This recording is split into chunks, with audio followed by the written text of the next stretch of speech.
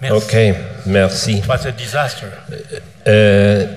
Not even close to a disaster, I would say.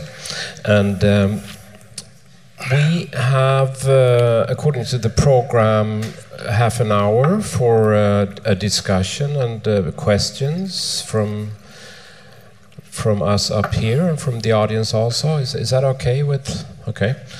And I must say that we are ridiculously good prepared, except for that I can't find my glasses. I lost mine also. You lost your also, okay. Something, that must be a thief somewhere around here. Oh, it's mine, no? Okay, you could borrow. We could take turns actually.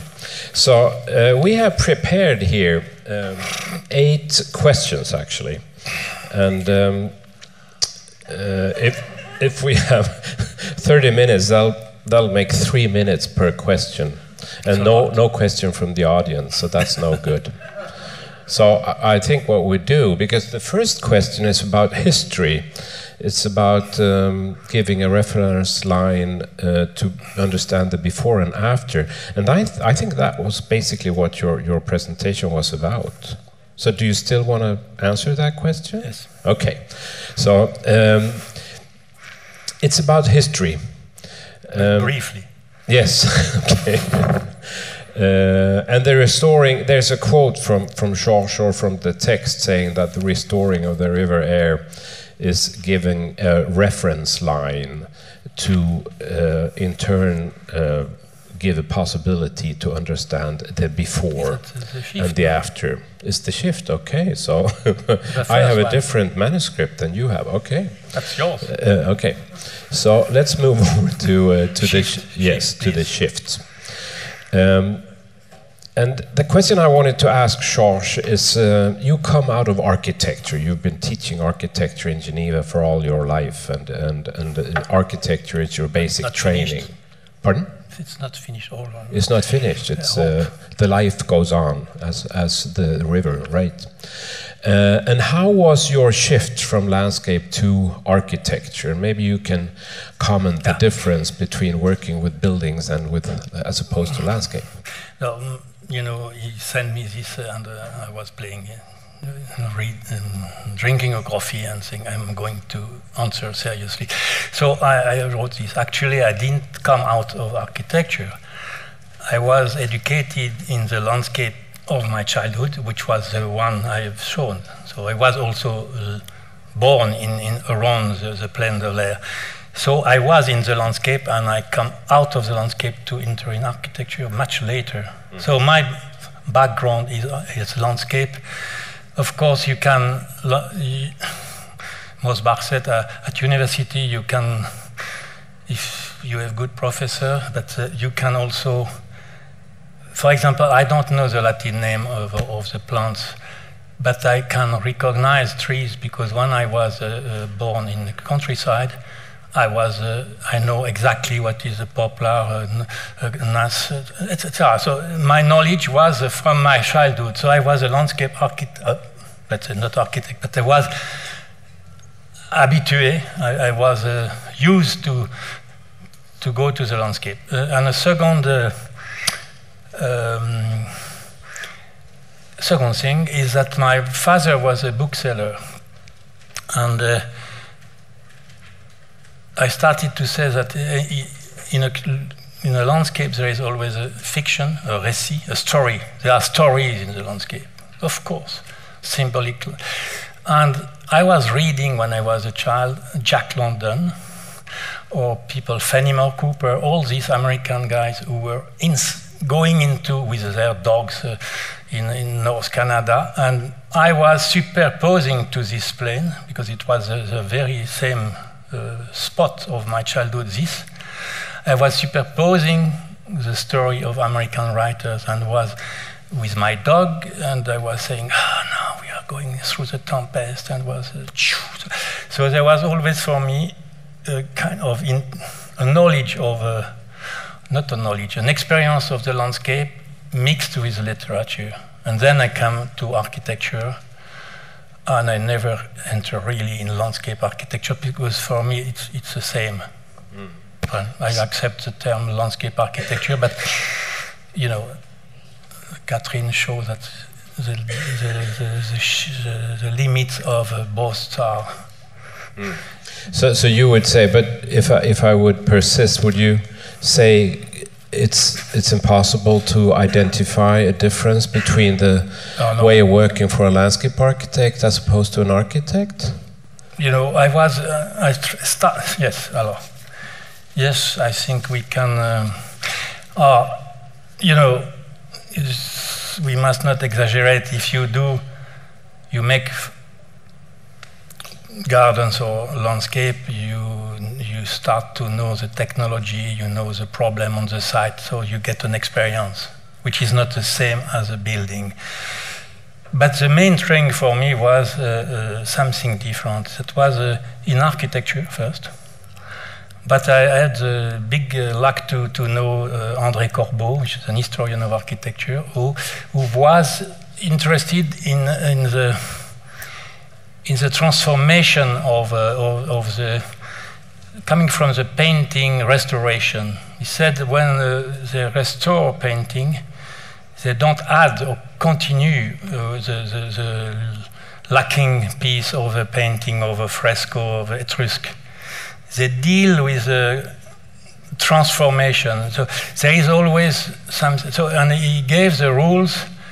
You have to make a clear modification that someone can recognize. So it's not mimic again. It's a clear difference. What I have found in painting, what I've tried to make it with a minimal, and then to have a possibility of a reversibility. You don't touch the painting in a way because maybe you are wrong. And then 10 years later, in the late 70s, Corbeau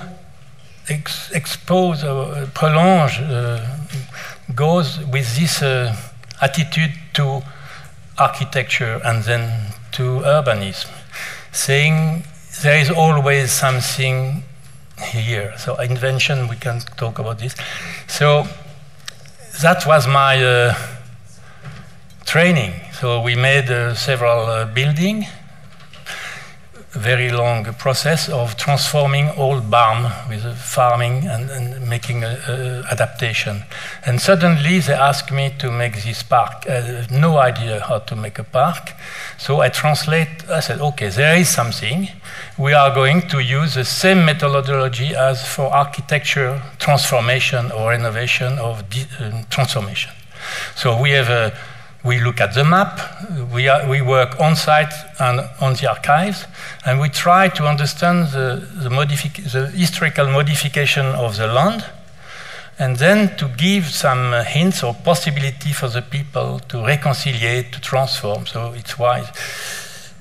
So the shift from architecture to landscape came par hasard, with a methodology coming, it's a big name for, but with a kind of methodology, let's say, came from the painting through architecture and maybe it was not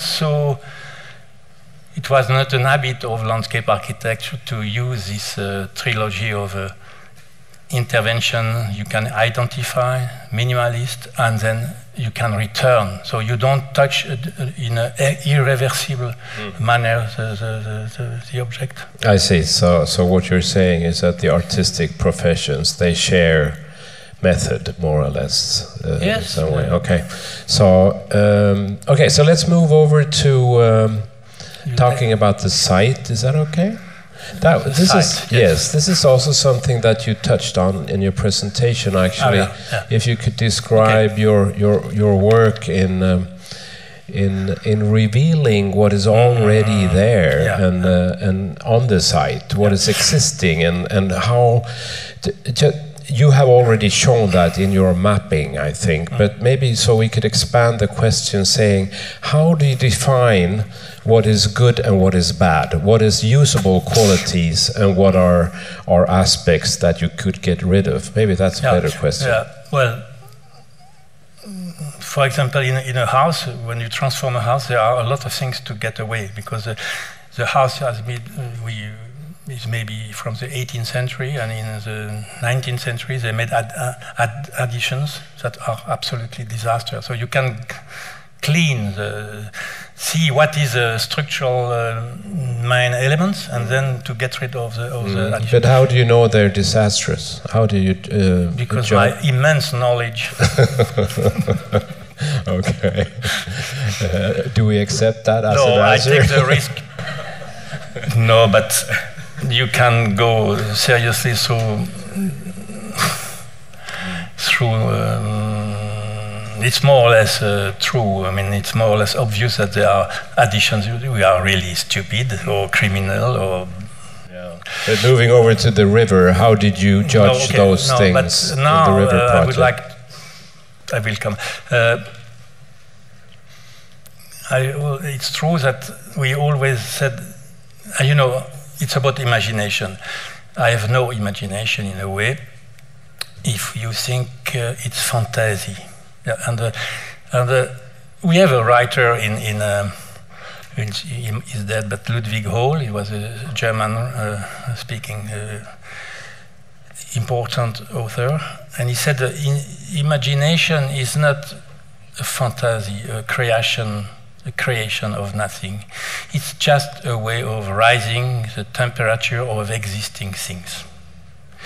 And Charles Baudelaire did the same. He said, imagination is not a fantasy, it's based on the concrete part of the world that you can, you know, imagination for me is what I can identify as possibility for a project. So it's very subjective. And I think on the same site, Catherine could make another project. Okay, so when you have the idea that this could be shifted, this is, and it's going very often by drawing, because you know, if you take a photo, the photo takes everything. If you draw, you choose what you draw. You don't draw everything. And if you are experimented, maybe you draw the possibility, the potentiality of a project. You already choose where you could act to transform. And Patrick Boucheron, we have in France, they have in France beautiful people, apart a lot of others. And Patrick Boucheron said this idea of memory of a place can be really found and reinforced only through the process of the graduate transformation. You can't frigorify the site, or I don't know, naphthalene. You have to accept that every generation you move a bit, you change, and this movement is a movement of life. Nothing is fixed, and you have to. It will be terrible not to say this landscape will not change forever. That's completely stupid in terms of science. And this river proves that. I have this photograph of the river, but now it's completely different. It's an extraordinary explosion of life. You know, that's birds, fish, and. So you're saying that change as such is natural, it's a natural process, and you don't really try to make selections in that, you just let it happen. So we have your client here. You're the client, aren't you? Yeah. So how did you persuade your client into this kind of... You said that imagination is personal. Yeah, but still you succeeded in transferring your personal way of imagination to your client. I can follow what Catherine said. You know, you have your own process or method, and you have the program. And we don't do whatever we like. We have also to answer to the practical question of you have to secure the river, the city. You have to give more space to the river. So we have a cadre, a frame of. Inside this frame, we are more or less more free to adapt. But so we have rules, or we have contingency. And fortunately, you know, this story of the font table. You know, this fontaine. It was made for the park in Paris. And with Michel Corageau and Julien and so on, we made this. And Corageau wanted to put a 19th century fontaine. And I said, well, it's a bit strange because we design everything and now you take a 19th century fontaine. So we start in the office to make a new fontaine with a shape like this, like this. It was a disaster. And then we said, no, we have to have more constraints to find a solution. So if you are too free, you can't find a solution. And all the park was adapted to the fragile person with a wheelchair, etc. And I've seen that the 19th century fontaine was not very good for the most fragile people. So we were at that moment looking in the direction, and we found that for these people, disabled, it's always a table. They can put their knees under and then sit, and it goes in the kitchen, bathroom, it's always like this. So we make a collage of a fontaine and a table. We call it a font table, which was an invention, and it works. So this... No, why I'm going to say. No, I'm trying to condense what you were saying. So you're saying that the restraints and the limitations of a project actually helps you making these selections. So that was what Of course. Okay. Okay. But fortunately, we have a program. Otherwise, it would be impossible to design a new garden without a program. No? Yeah, good. It's endless story.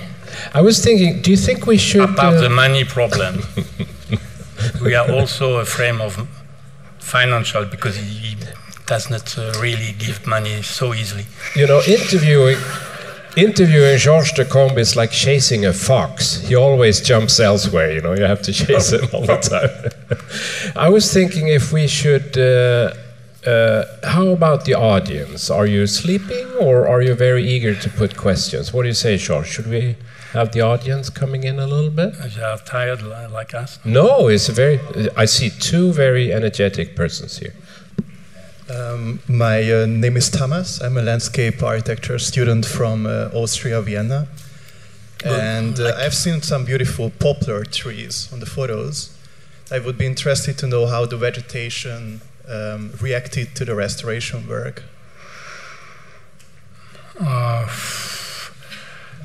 You mean the poplar or the rest of the vegetation? Did they die or are they still there? No, the poplars, they are... we wanted to keep the poplar line, so which is a problem already with a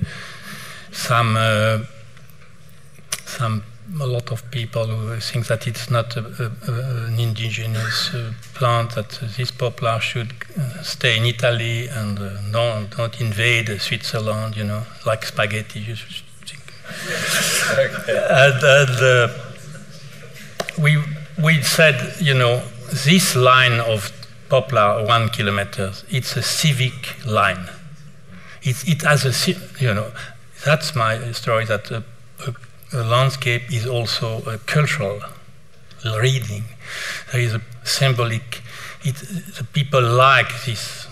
So we have now, these poplar are nearly 80 years old, they are very bad condition. So we have a process of, we take 10 by 10, we destroy, we cut it and we plant it. It's exactly what she said, with to have existing trees and put new ones. So it's, you know, the worst thing would be to cut all the poplar and to plant all the new, because it will be a hit in the community. So now we have a kind of a dance with the poplar, and we put this. For the rest, we plant a lot of. We have a biologist and people who knows better than me the plants, and we have a lot of, I don't know how many thousand of new plants, and it's a lot of salix or all these species which are welcome near a river, or fruit trees, or a lot of bushes and so on. So it's a step-by-step renovation, you could say. Is that an answer to your question, Thomas? Okay. So, yes, I think we have, yes, you have the microphone, you have the power, so let's hear it from you. Good afternoon. Electric power. My name is Chris. I do study architecture here at the HCU, and I'm very thankful for all the stimulations I and we received today. I'm wondering how many people here, or especially, do you know or ever heard about moonwood? And if yes, what are your thoughts? Moonwood? Did anybody hear about moonwood? I think you have heard about moonwood since you... So please tell us, what is moonwood? Yeah, it's very interesting. It's not a certain kind of tree. It is more so a form of harvesting the tree. So it's being harvested or cut at a certain time. And it's very interesting for me to see that there are so many experts from so many different countries, and nobody ever heard about it. I have lacuna in my ignorance. Sorry? I have holes in my ignorance. I think many of us know the habit, especially in the old times, of harvesting trees to make baskets and also food for animals and such. Is that what you refer? Is that moonwood or? Okay. I don't know. Okay.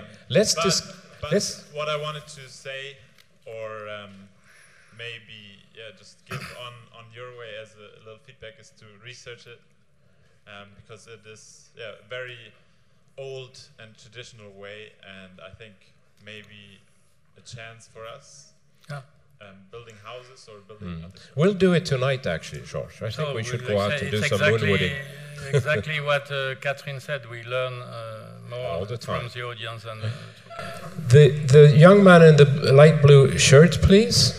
Hello, my name is Peter Hessels. I'm a landscape architect from Amsterdam. Amsterdam? Yes. Good. Maybe good, we don't know yet. I'm not alone here, I think.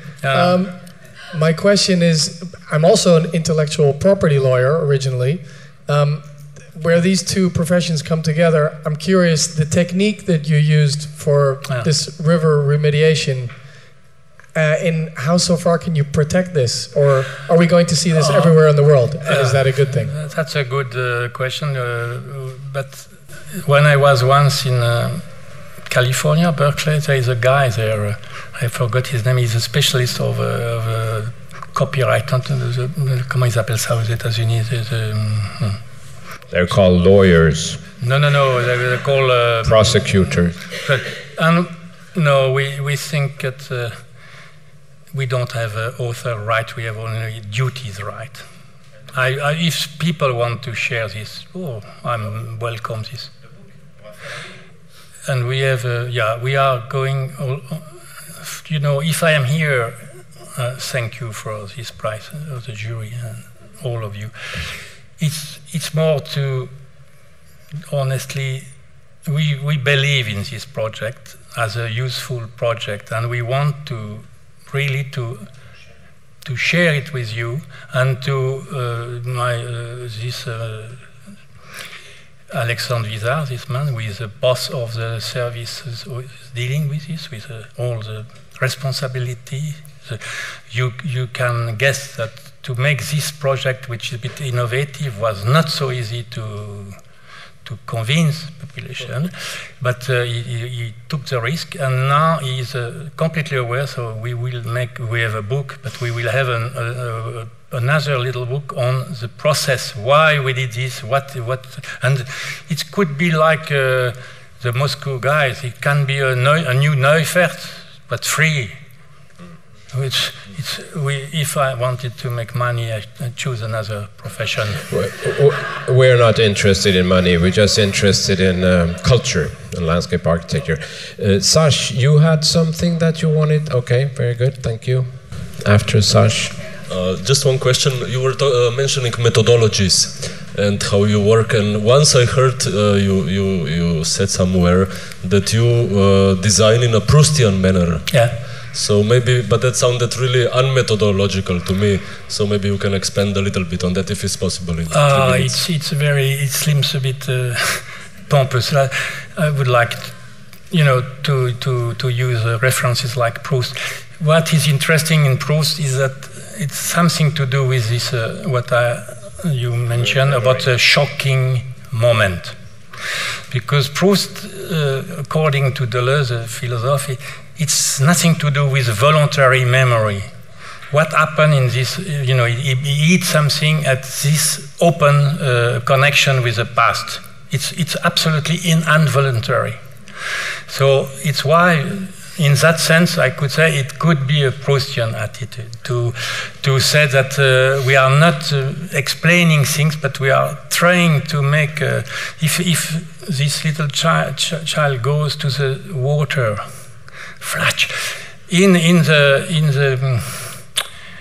the Rousseau moment, there is one I didn't say. When he was very old, at that time it was around 60, and he was walking in the countryside near Bern in Bienne, and with a friend, and he found a blue pervenche, I don't know, pernickel, pervenche, and he said, pervenche. I remember when I was 17 with Madame de Warens, my love, and so we put a lot of blue pervenche also around there, and this is. But what is pervenche? Catherine, do you know what is pervenche? Does anybody know? Periwinkle ou un nom comme ça. Okay. Periwinkle. Okay. You must know, no? Vinca. Okay. There is, we can, if I may add one thing about. You are laughing at me. No, I'm laughing at the situation. You own the stage. About imagination, inspiration. We deal with. We have a references. It's a psychoanalyst, Ronald Winnicott. Because we also are very interested in playgrounds, or what in this landscape. This river is a larger sandpit of Switzerland, because for me this playground for children are what we do when we don't have children have not the possibility to go free in the nature.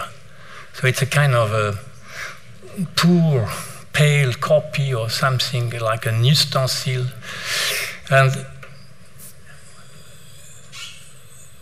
And you will see that this has a direct link with what we try to do. Winnicott said, a small child, he said, there are two kinds of play or games. In English, you say play or game. A game has rules. Play, and he said playing more is a process. A child which is playing is a sandpit, or it finds something.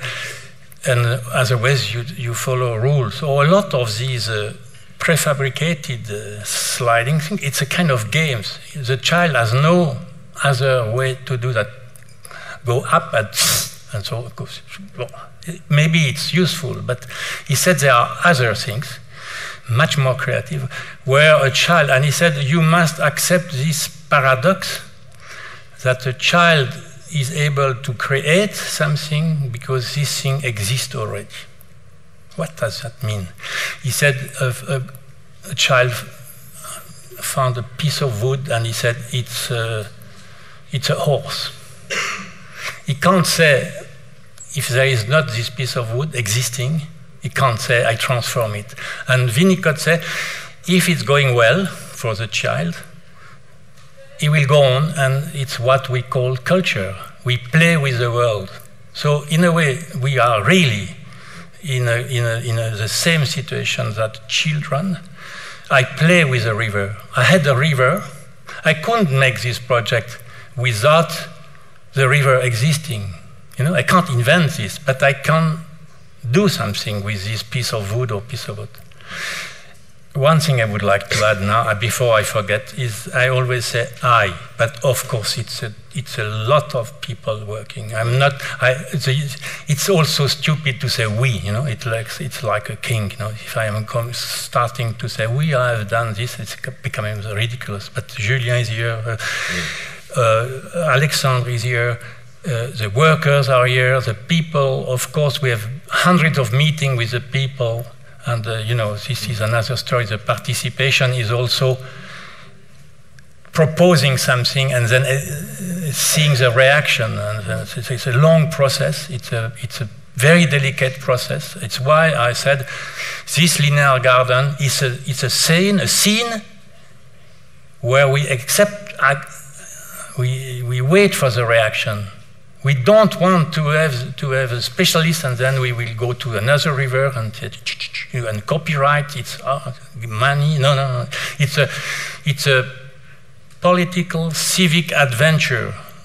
It's concerning all the people of Geneva around, you know, because the civil society is ahead of the politician. The politicians, the only one thinks they want to be re-elected. And it's not a program for change the planet. Of course, there are exceptions, but few. And I think it's very important that the society take experience or share this. I must say that it's a large success because, you know, we were talking about gardens. For me, a garden, it's a place, as I say, of leisure, but a certain calm. Or there is an interiority in the garden, not maybe only with walls, but kind of intensity of relationship. It asks for a certain calm. So I am very reluctant with all this landscape. It seems that they compete with TV, so more images, more color.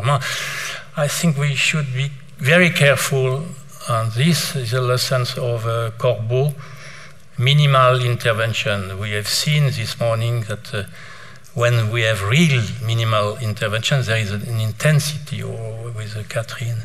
You know, you are right, it's not the right place to do that. But, you know, if you are not prepared to be at the wrong place, at the wrong moment, with the wrong site, you have better to change profession. We start where we can, and we go 1 millimeter in the good direction. It's not a solution. It's a way for our life, but also to give hope. And because if you wait, oh no, it's not the good place, and it's no, I will try. No. I think it's around 6.5 kilometers. How many minutes does it need to walk down there? No, from the to answer you take to a tram. The site is more or less at 10 kilometers, and then along this project, if we go, and then from the city center, it's about 5 kilometers. Maybe. Okay, very good, thank you. Sylvia, absolutely the last question. Thank you. So what you did is basically you turned a technical question into a cultural solution. For me, that's what you did. But was this already recognized in the competition phase, or did this grew in the process? No, you have seen in the competition we draw that we couldn't know how to draw the river. That was the only preoccupation that we were at and then we forgot a bit this, and then suddenly we said, no, we should, because the first phase was not made like this. We just had advice that you get rid of the humus and you let the river draw. And then we come back to that. So it was a long process, if I have understood your question. Mm. We were in the same jury from Prix de Rome for Adrien? Or? No. Okay. Thank you so much, audience, for being so brave and staying all the. And it's not finished yet. You can't go home for another half an hour or so. I think we had very many interesting answers from you, Georges. Not the answers of my questions, but still very interesting. So we're completely satisfied with this. So again, congratulations to the award and to the fine project. Okay. Thanks a lot, and you know, it's always like this, you know. Yes, you right. ask question and to answer in another way.